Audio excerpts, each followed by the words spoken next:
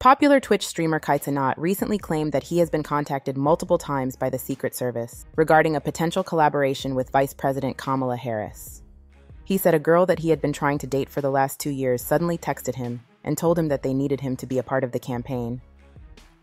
During a live stream on August 7th, Kai expressed his surprise and confusion over the outreach, stating, "I don't know GD-ish about politics," and emphasized his reluctance to engage in political matters, saying, "I don't give a F about the campaign." Kai recounted that he received calls from the Secret Service while reacting to the situation live, which quickly went viral.